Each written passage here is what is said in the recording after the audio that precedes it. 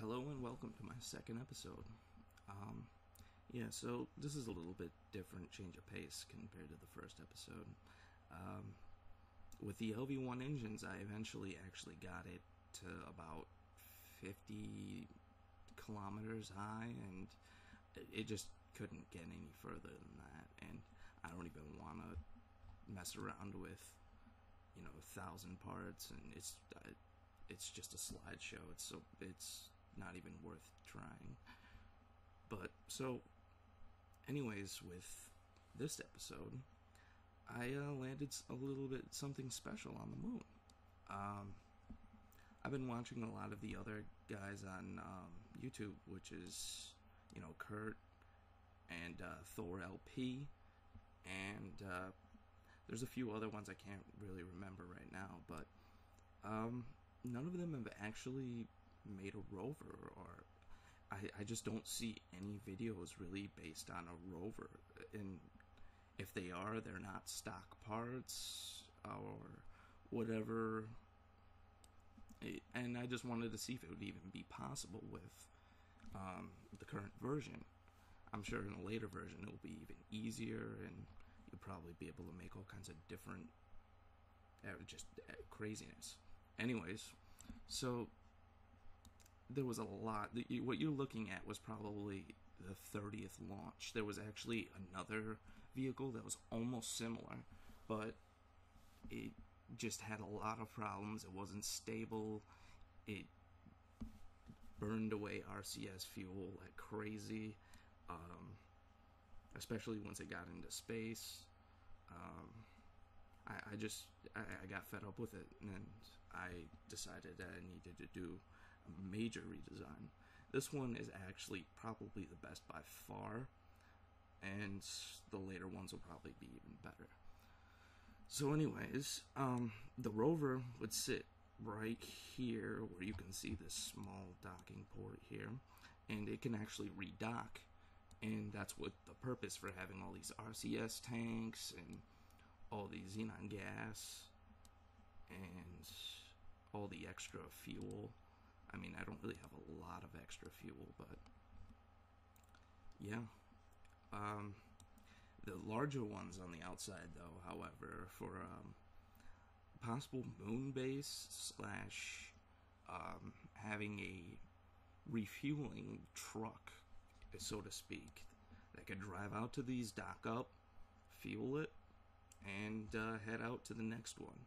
I plan on landing a lot more of these just to explore the surface a lot more, because I feel like the surface of the moon, I haven't even really done much with the moon at all. I mean, I've landed a few times.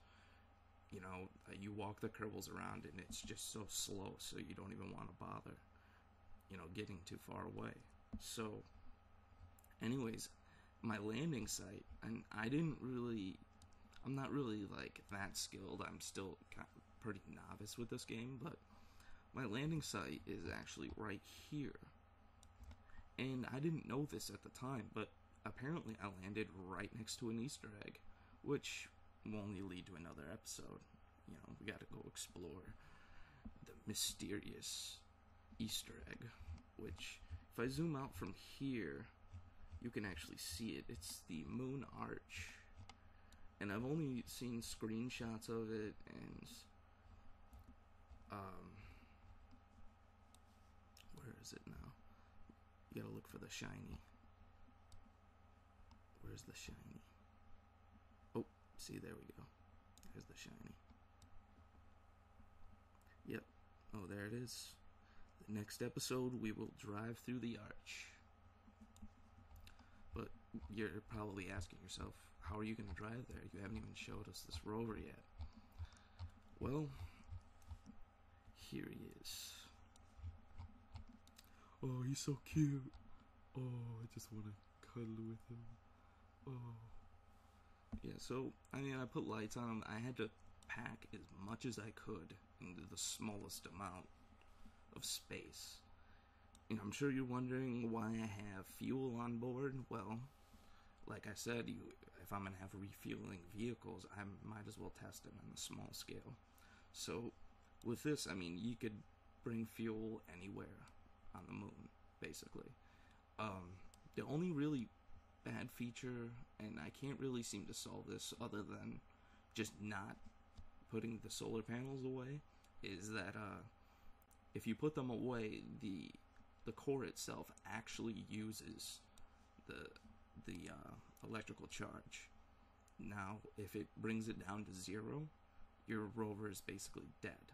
So I would suggest maybe either docking it up with its home when you're done, or just leaving the solar panels out. I don't really know if this game will just close the panels on you or whatever. So anyways, I might as well show you show you this thing in action. Now, there is RCS fuel on it, but it is not powered by RCS. As you can see, when you power it up, for some reason the wheels, I think they just kind of get stuck a little bit.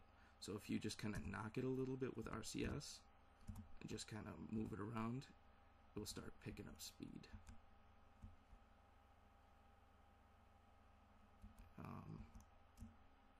I forgot to turn it up full. Yeah, so just knock it around, or just kind of push it forward. Oh, yeah, maybe I should have turn the brakes off. That would have made more sense, but here, come on, get going. There we go. Now, just to show you that it wasn't actually the RCS, I will actually put it in reverse. There. I'm not touching it at all.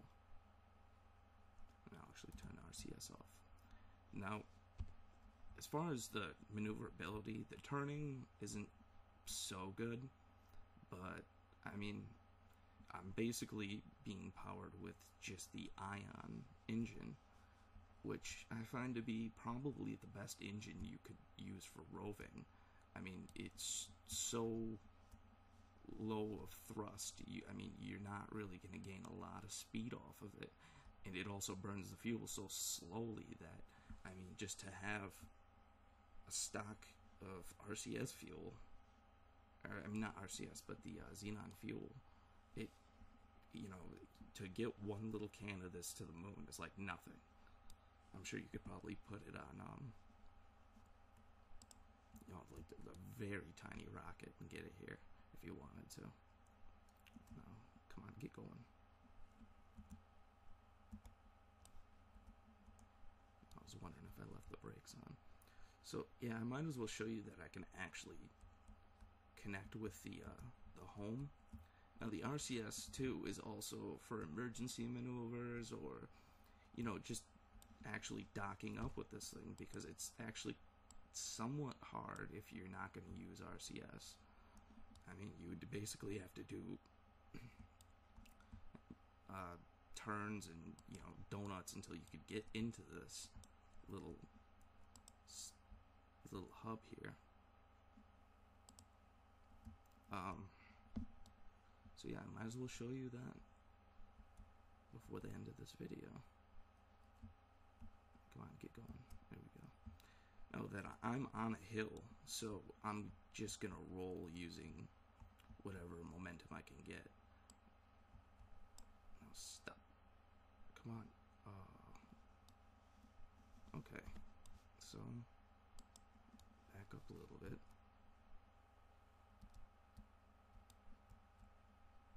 There we go. Now you're gonna see it's just gonna dance around here for a while, but then this is what the RCS is for. Just boost it up a little bit and get your connection. Come on. There we go. So as you can see, and you can transfer fuel to the probe. You can do whatever you want. So I'm gonna let you go on this note. Thank you. Next episode, exploring the mysterious moon arch.